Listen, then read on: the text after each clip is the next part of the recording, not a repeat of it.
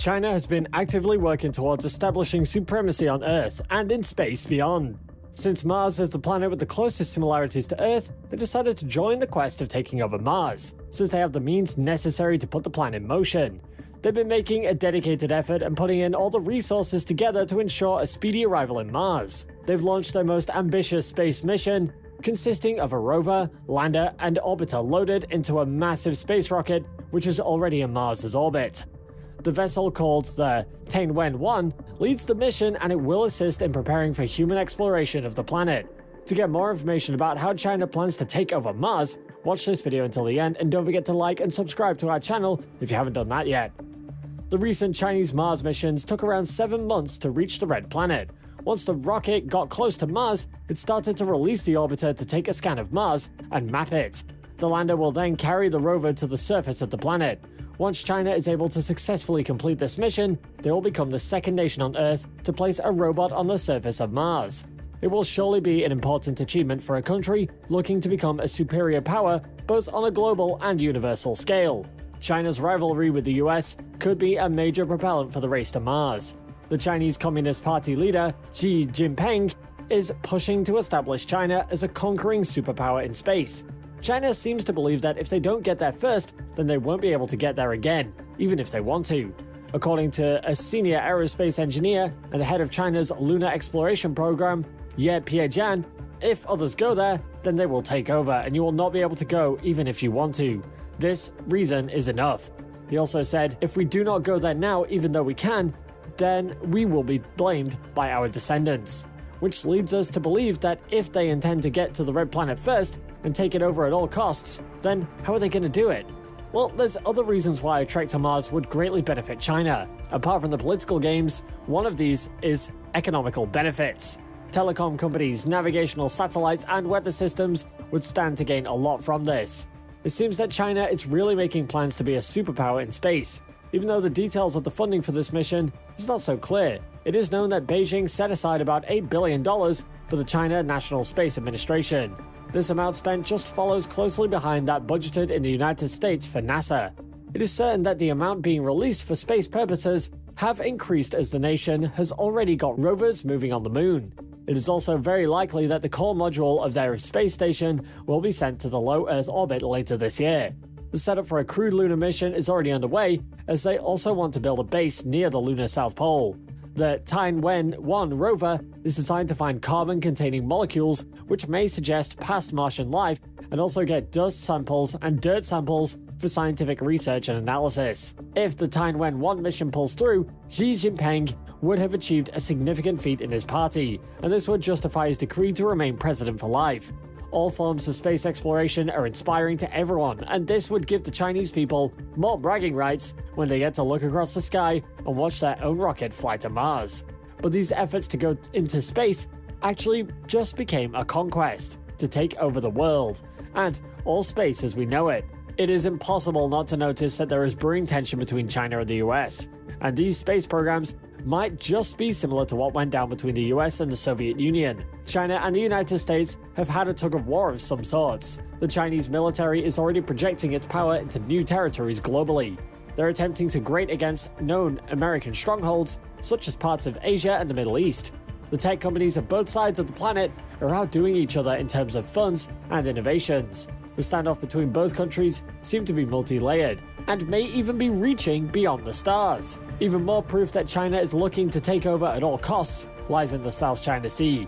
In mid-July of last year, the US formally opposed China's claim to almost all the waters of the South China Sea. The South China Sea is one of the busiest waterways in the world, which is very rich in natural resources.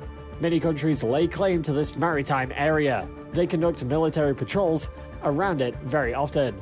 This dispute, as regarded by analysis, could be the tipping point for a military conflict. The Chinese Air Force conducted some live-fire drills around the coast of the South China Sea as a response to the drills and freedom of navigation operations of the US Navy. Even though these tensions seem to have calmed, it is still being reported that China is building artificial islands and military facilities in some parts of the South China Sea, which is not going well with other countries that also lay claim to the area. China claims that they have a large expanse of the sea within their 9-dash line. This area covers about 2,000 kilometers from Chinese mainland, which is close to Indonesia and Malaysia. Military facilities and artificial islands with stationed troops have already built in the area, and China claims that they only have peaceful intentions. This area is being contested due to the fact that it's a key commercial waterway which connects Asia to Europe and Africa. It is also believed to be endowed with oil and natural gas reserves. About 30% of global shipping goes through the South China Sea annually, which includes 80% of oil imported by China, who is the second largest consumer of oil on the planet. These disputed waterways are also known to be a heaven for fishing, as 1/10 of all the fish caught globally come from there. So the South China Sea is not only a good passage for national ships, but it's also the center for natural resources and food. The United States says that China's claim to many of the offshore resources across a large portion of the South China Seas are unlawful. To this effect, they have increased their military presence in the area to try and monitor the activities of China's military. These squabbles on Earth could very well be the reason that China is gunning to go to Mars, and probably also lay claim to the planet too. They may be taking the US rivalry to space. The Chinese space agency Tianwen-1 mission is the most ambitious project that they have undergone, and they're looking to keep up with NASA as they revolutionize their technological prowess. The Chinese scientists already have enough company as they are looking at the Huoxing, also known as the Fire Star in Mandarin language, which is about 39 million miles away. Apart from China, the US, Europe, Russia, and the UAE are also undertaking robotic missions to the Red Planet. The probes are meant to give scientists information as to whether people will be able to live on Mars, since it's the most similar planet to Earth. With these missions in place, the human exploration of the planet is closer than ever. According to a strategy published in 2016 by the Chinese State Council, China aims to return the samples from Mars in 2028, and on to Jupiter after a couple of years. These actions may not be completely just for the science. There may simply be political statements from Xi Jinping to showcase China's supremacy. Xi is making a blueprint that will transform China into a superpower in the manufacturing of aerospace technology in 2025.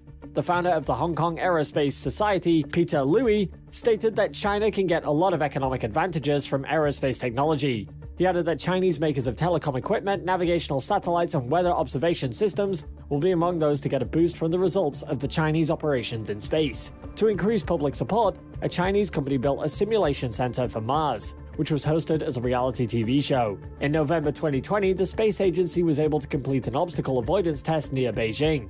This was carried out with a probe separating from a spacecraft at a height of 70 meters, and started its descent slowly towards the surface. The Taiwan is now in the orbit of Mars, after landing successfully in February 2021. This has now made China the 6th spacefaring power to reach the Red Planet. The Chinese probe arrived just a day after the Hope orbiter of the United Arab Emirates entered Mars' orbit.